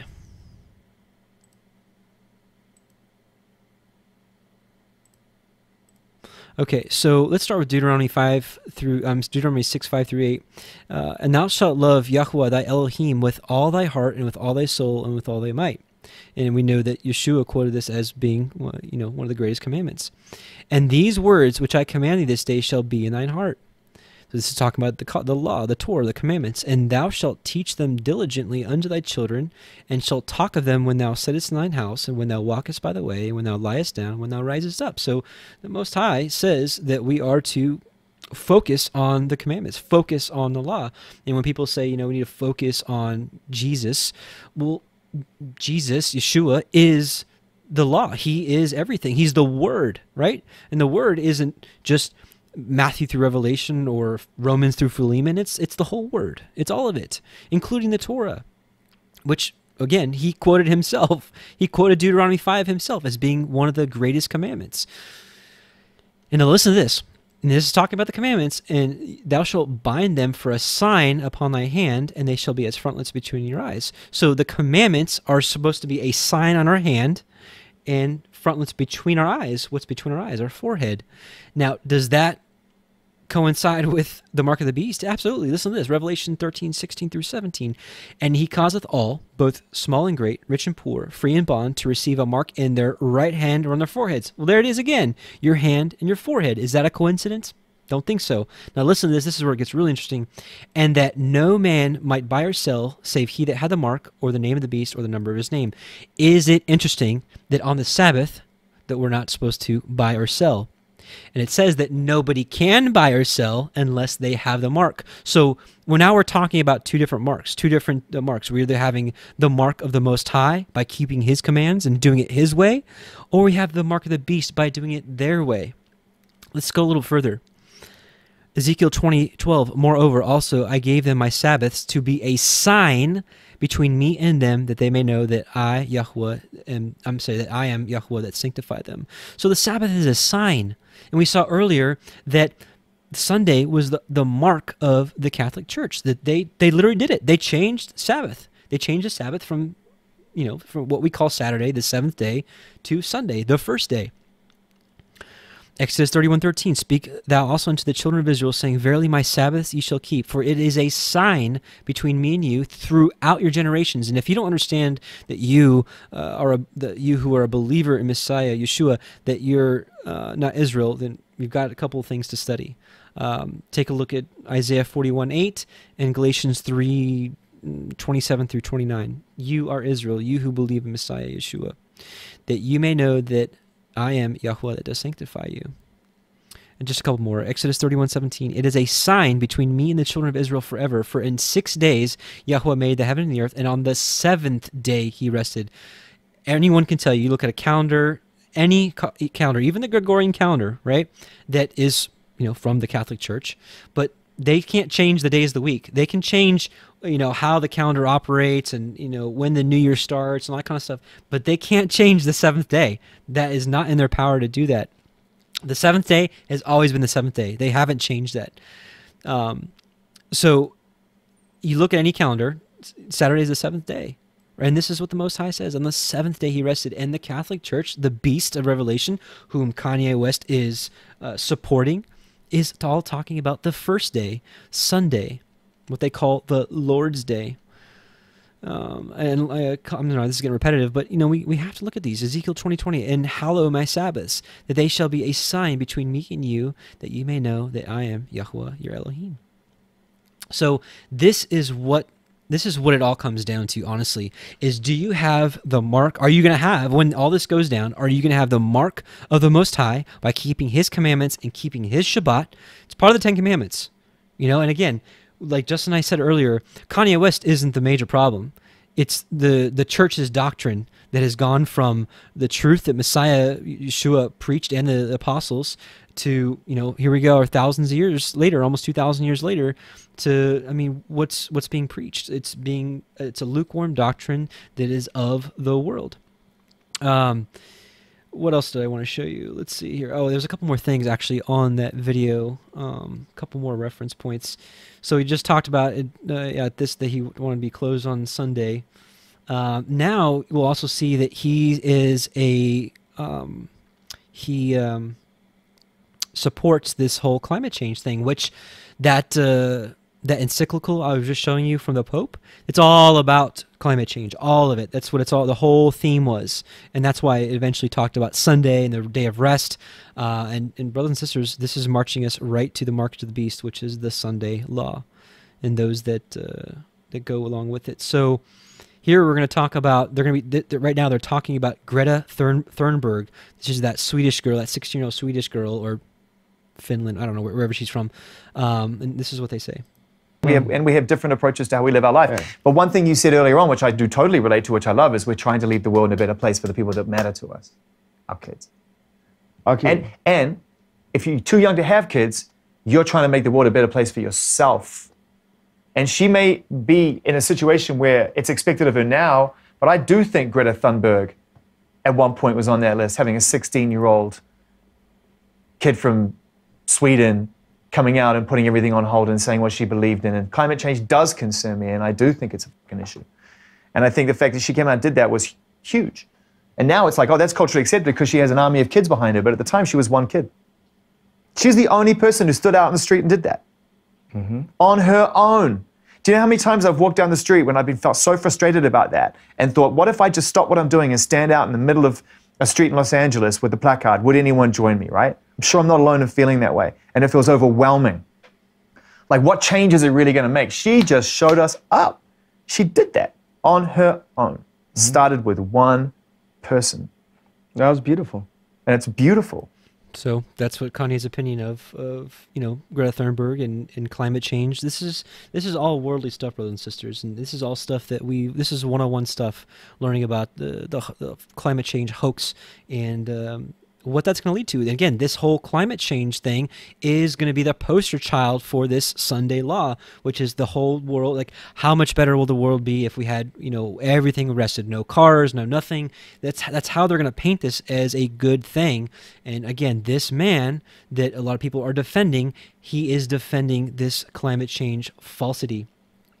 Let's take a look at a couple more clips from here, and let's see. Yeah, we'll start right here. I want you to listen to this. And again, we're supposed to judge each other by our fruits, what comes out of our mouth. And again, this was just a little over a week ago. Rivalry. Oh, right. Now, liberals love art, right? And now, I am undoubtedly, the greatest human artist of all time. It's just not even a question anymore at this point. It's just a fact, right? So, for the greatest art. So, that is not humility. That's not humbleness. That's being boastful, prideful. Everything is opposite of the fruits of the Spirit. And just last point, I thought it was also interesting that he specifically said the greatest human artist. So you can take that for what it is. And like Justin said in part one, very, very well, is that Satan was chief of music in heaven. His body literally had like pipes and timbrels coming out of it. So Satan knows exactly how music works. He knows how the human brain and the ear works and the subconscious and all this kind of stuff. So he knows what he's doing. While he was incredibly dumb for trying to rise up above the Most High and to be like the Most High, he is a lot more intelligent than you and I in a worldly sense, as far as living in this world that he currently has, that he reigns over. So again, like we said in part one, what would Satan come like, with a pitchfork and dressed in red, or, would he appear to be on our side? So just something to think about. One more point I want to make here on this video, and then really just want to show just a couple of clippings and we can finish this up tonight, is, let's see, we're 37, right around here actually. Give me just a second. I'm going to fix the audio, Justin, so you can hear, listen in. Yeah, they keep saying that you still have an echo, so I don't know. Well, that's just how this is going to be. This is what it is. Okay, let's listen in here. Was the king, or is it Babylon? Oh, wait. Okay, let's talk about that. You say it, okay. No, I get it. I get it. And God is changing. God is using me. God is using. Hold on. First, he said God is changing. We know that Yahweh the Most High never changes. It's actually in Malachi 4, somewhere in there. It says that He never changes ever. Me to show off, I believe. He God is similar to. He's saying He wanted the loudest voice, and the one who made the most noise to make the most impact. Yeah, He wanted to show off. He's like, now let me take this. Let me take this Nebuchadnezzar type character. Nebuchadnezzar was the king. Is it Babylon? Nebuchadnezzar was the king of Babylon, and he looked at his entire kingdom and said, "I did this," and God. So it's really interesting, actually, that he mentions that he believes he's a Nebuchadnezzar type of person. Let's see, where is it? I don't know if I have. I'll just look it up real quick. It's Daniel 3, and it's interesting of that passage in Daniel 3 that here we go. Nebuchadnezzar the king had made an image of gold whose height was 60 cubits and the breadth thereof 6 cubits. He set it up in the plain of Dura in the province of Babylon.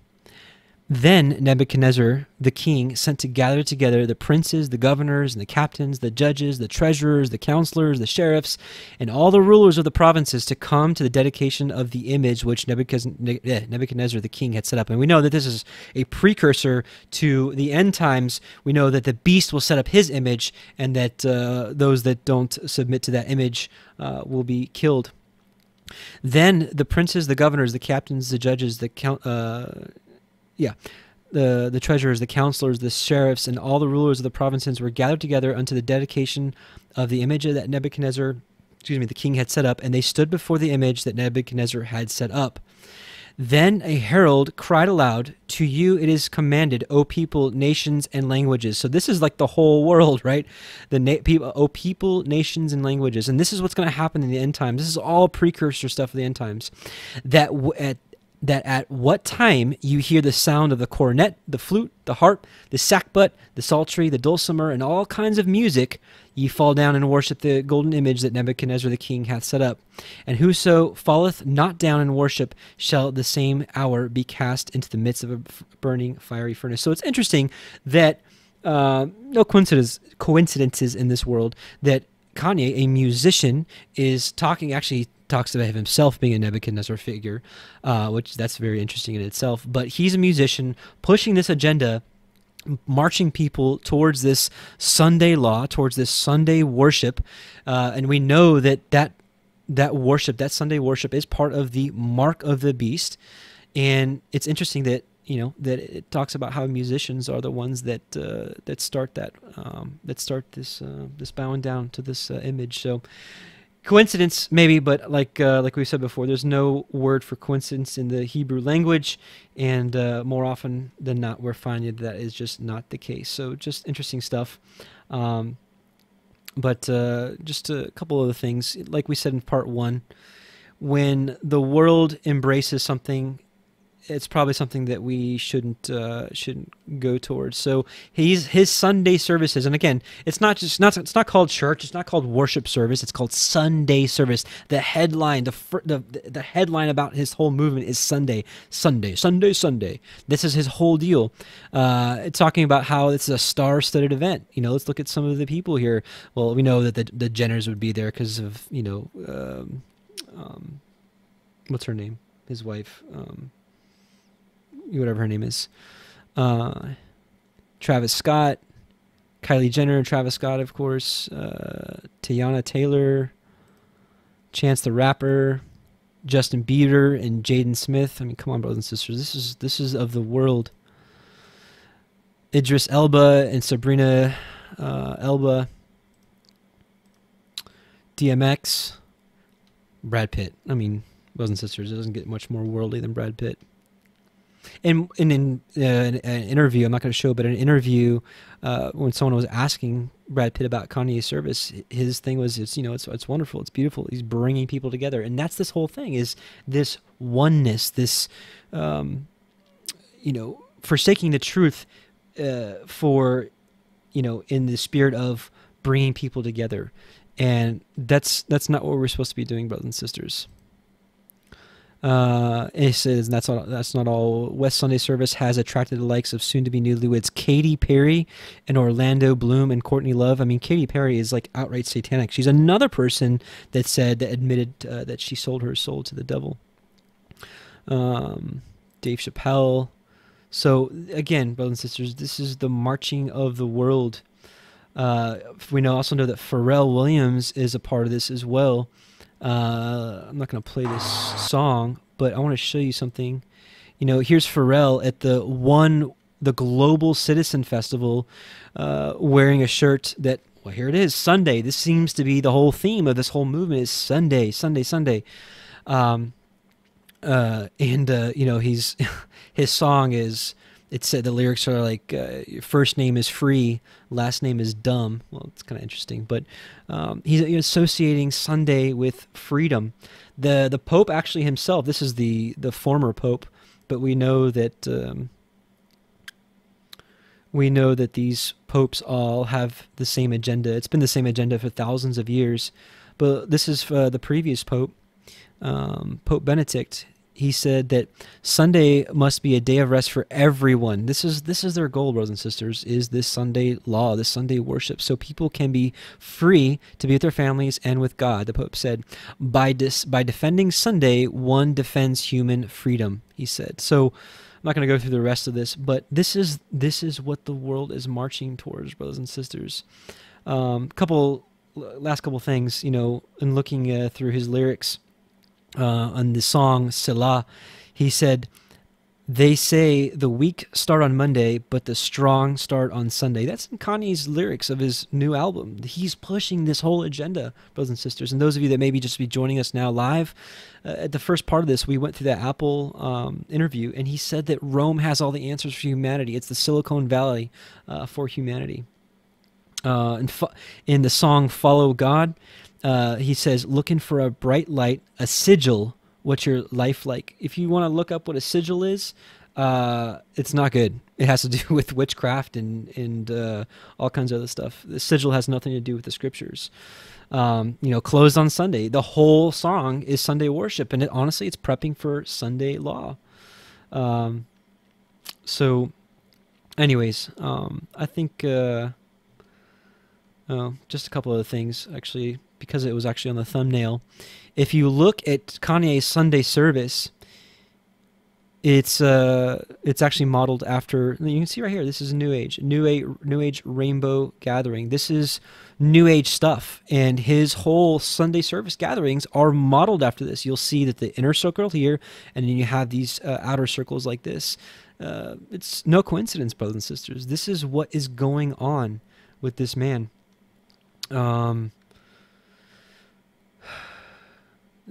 Someone sent me this. I don't think this is really, I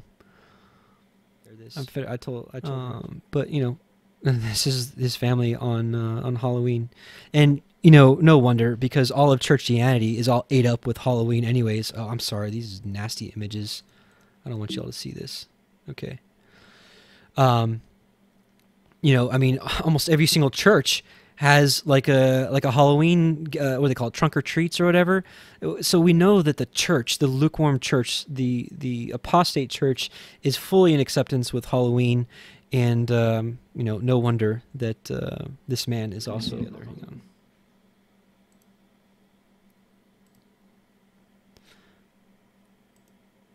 So we went over a lot of interesting stuff in part 1 and part 2. What are your final thoughts, my brother? Man, well, you know, it's again.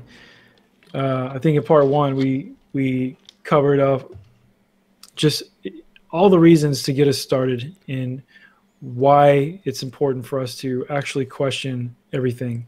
Why we see it is a biblical principle for us to be cognizant of people's past. And we saw how even Paul himself was feared, and people wanted to test his fruit and see what he was going to do before the disciples actually accepted him. And specifically as it pertains to the specific actions that Kanye took leading up to this, to now, they are relevant because of the type of actions they were. And so you got to check that out if you haven't seen it yet already. But ultimately, we all know who the world is controlled by. It just still, I'm looking at the chat, and some people are showing up here. Probably haven't seen much, except those are just popping in and making comments. But it's almost sad to me to see how many people still really think that the news agencies, the music industry, the television industry is going to promote the actual Messiah and his actual salvation instead of a deception. They actually think that this is organic and natural and real and something that we can all celebrate. When in fact we know who the God of this world is. We know who the God of the industries are, and we know that all of this is calculated. And we can see that through the proof of what has been said and what has been shown, again, all in part 1. And now to dissect in this video, just going through some of the things that he himself is saying now, right, and what he's participating in now and who's being involved now. It's just confirmation of the concerns we had in part 1. It is ecumenical. It's a universalist type of concept. I saw him saying at one of his rallies, one of his Sunday services, he said, if you know that Jesus died for your sins, that's it. That's the gospel. That's all you need to know. Right. And we know that is not the whole gospel. That is not all you need to know. There's quite a bit more to it. There's no context with that. You know, it'd be like me giving good news about my business. Let's say if I owned a business like in the car industry, and I told someone outside of my industry the good news that this certain part has arrived. They don't know what that means. You're telling people something they don't even know what it means. You're telling them that this man, Jesus Christ, which that's not even his name, and that's part of the confusion, by the way. Right. We didn't even get into that.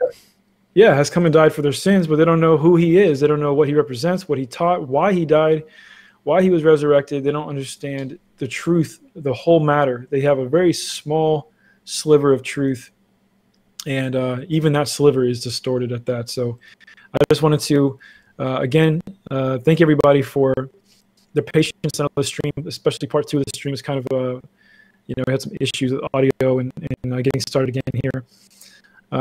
And just encourage you guys to keep your eyes wide open.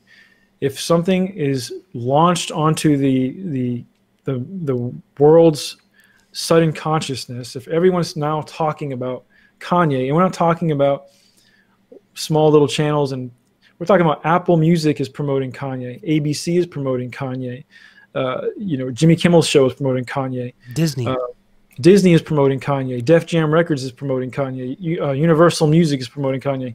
Now you start to see, you have to ask yourself why, and that is what we're doing tonight or today. And so thanks for joining us. But obviously we're going to see what happens down the line. And just wanted to also remind everyone that it is our hope, it is our sincere hope that someone like Kanye and even Kanye himself would come to the truth, and he would come and truly repent and truly show forth fruits that are in keeping, that are meet for repentance.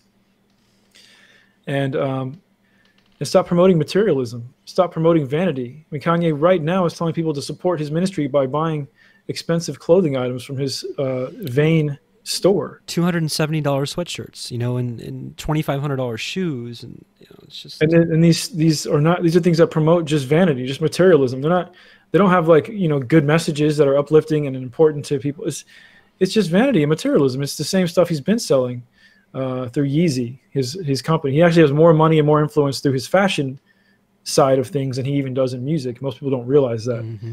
So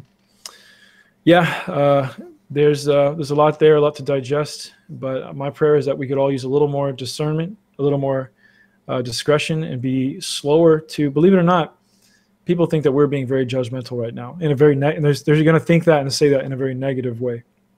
But I like to flip that around a little bit and ask you if you're being judgmental, because you have already judged him righteous. But we're told that we will know someone by their fruit. Mm-hmm. Yahusha said, you'll know who loves me if you follow me, if you keep my commandments. Yahusha says that people will think that they know him on the day of judgment, and he will say, I don't know you. So it is important that the entirety of the gospel is preached, that people really know what it means to know him, what it really means to love him, and define those things by Scripture, because those things are defined as our willful obedience, our submission. We die to self. We put aside all the ways of our past life, and we focus on following the instructions of the Most High, restored to us and empowered in us through the Messiah, Yahushua HaMashiach. And that's all. Well said, brother. Well said. And I want to pull up some scripture really quickly. Hang on. That you brought up a great point when he says, and on that day, actually, when he says, I never knew, I believe that's that day where, you know, people go into New Jerusalem or don't.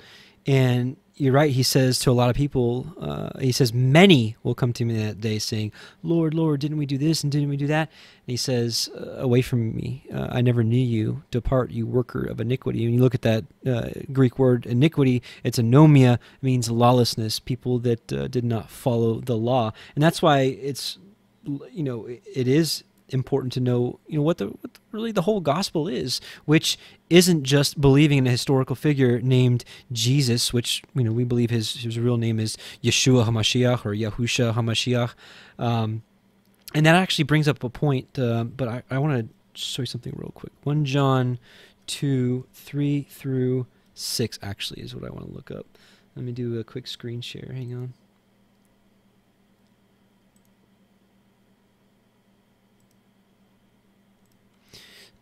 So in 1 John 2, 3 through 6, we can say, you know, religion can say, we know Messiah by saying a prayer or believing in him. That's not actually what the scriptures say. It says here, 1 John 2, 3 through 6, and hereby we do know that we know him. So this is basically saying, this is how you know that you know him, if we keep his commandments. He that saith, I know him, and keepeth not his commandments, is a liar, and the truth is not in him. So that's why it's really important to know the full truth and not just a watered-down apostate doctrine. Now listen, but whoso keepeth his word, in him verily is the love of Elohim perfected.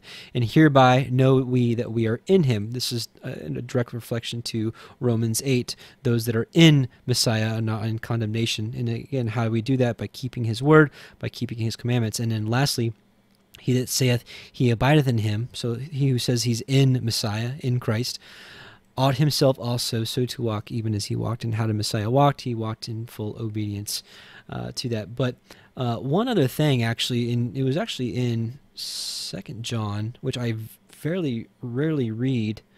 Actually, I want to pull this up in, let's see, hang on.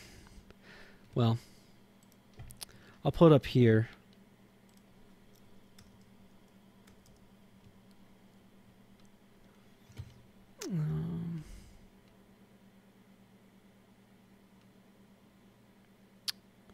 For many deceivers are entered into the world who confess not, and we know his name isn't Jesus Christ, it's Yeshua HaMashiach, or other, pronounced Yahusha HaMashiach, that Jesus Christ is come in the flesh. This is a deceiver and an antichrist. So, is it important to know what his true name is?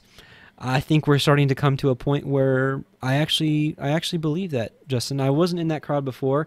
I just thought that, hold on, let me just switch over. I think you and I were both in the same camp where it's like, hey, we just want to abide in truth. We know that his name, when he walked on this earth, wasn't Jesus Christ. We know that Yeshua didn't. Oh, are you okay? Didn't properly, didn't properly translate into Iesous, which is a completely bastardized way of translating into the Greek. Then you take that Greek name Iesous and then translate into English. You get Jesus. Has no relation, no bearing upon his true name, and we're living in the days where truth is being revealed, and we're not in an age of ignorance anymore. Maybe our grandparents' generation or great-great-grandparents or even hundreds of years ago, they were in ignorance and truth wasn't being revealed then. So that's them. We don't live in that age. We don't live in an age of ignorance anymore. It's only willful ignorance and willful ignorance, to continue in that path of falsity. And Psalm 104 states, by thy precepts I get understanding, therefore I hate every false way. Long story short, I do believe that we're in a time where his true name has been revealed, and you're either going to embrace it or you're going to reject it. And I think that has something to do with these false signs and wonders that it said that the Antichrist spirit would be able to do. And, when people make the argument, I've seen, miracles done in the name of Jesus, well, maybe that has something to do with it. I don't know. But I know you got something to say, Justin. Yeah, no, I just wanted to confirm what you just said and just say I'm with you on that. I believe that is true and very important. And I think there's two ways we can look at it. And I think I'm not sure if one's more important than the other. But in the one sense, we make an attempt to look at the earliest translations of the Hebrew, and we make an attempt to enunciate and pronounce the name of the Most High. It says in Scripture that he loves people who ponder on his name, right? And people who stand for his name, who are willing to be persecuted for his name. And actually, I'm going to be doing a study on 1 Peter over the next week because it talks specifically about our current environment. So there's that side of it. Yes, his name was not Jesus Christ. I'm sorry, guys. It just straight up isn't. It was Yahusha HaMashiach. There's some argument there. Some people think it's Yahushua. Some say Yahushai, but it's definitely not Jesus Christ. And that name, Jesus Christ, can be used by anyone who wants to use it. But more importantly, probably, maybe not more importantly, but on the same level, I think, is we're told that when he returns, that his name is called the Word of Yahuwah. His name is called the Word of Elohim. So that really is the meat of the issue here. When I say we don't know his name, people don't know his name, I'm speaking less to the way they enunciate their Yahuwahs and Yahushas. That is super important. I think that's important. I pray that way. It's blessed me. But I mean, he is the Word. His name is the Word of Yahuwah. His name is the Word of Elohim. That means if you want to know his name, you have to know the Word. Amen. If you want to follow him, you have to follow the Word. He's the Word made flesh. He came to restore the Word to a lost world, a lost nation that had been so corrupted, so skewed off the original path that y'all intended, that Yahusha came at a perfect time to set things straight. And we know that what he was teaching came straight out of the Word. It wasn't new. It was new to them at that time, but now that we have the Word, we can read Proverbs and the prophets ourselves. We can see that it wasn't new. He was restoring what was already there. So that's what we're called to do is find the ancient path and walk it.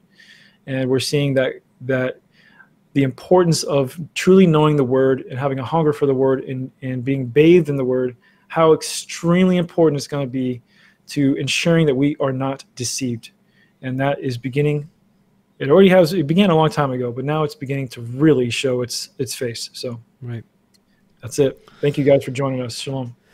Thanks, brother. And I think that's That's a good way to wrap it up. So, brothers and sisters, thanks for joining us. For those of you that may have just popped in here for part 2, please maybe start back at part 1. I think, Justin, I think I might actually download both of these and kind of combine it into one as well, and then maybe you can re-upload it on Christian Truthers as well if you'd like. But sorry for the technical difficulties, but hey, no wonder with such a sensitive subject, kind of exposing the doings of the world and how they're deceiving even our brothers and even our called out assembly brothers and sisters that have understood these truths and have been truthers and understood who runs the world. And this is why we felt it so important to talk about these things, because this movement is even deceiving those that have understood some of these things in times past. But brothers and sisters, thanks for joining us. We love you, and we'll see you soon. Shalom.